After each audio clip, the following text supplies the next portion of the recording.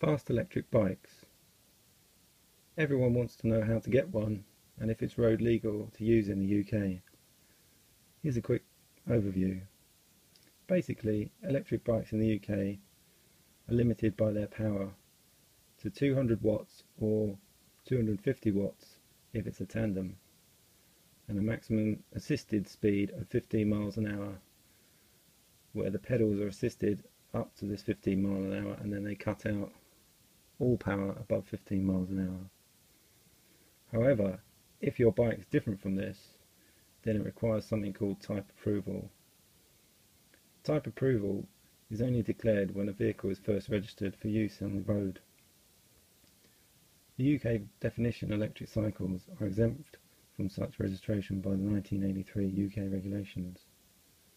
All of this basically means if your electric bike is different, you don't have to comply with any rules.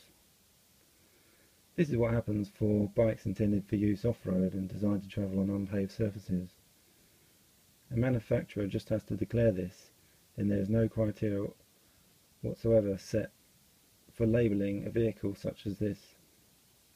Designed to travel on unpaved surfaces has, in this context, no meaning whatsoever, because even if they are designed for that purpose, there is no rule against use on the public roads.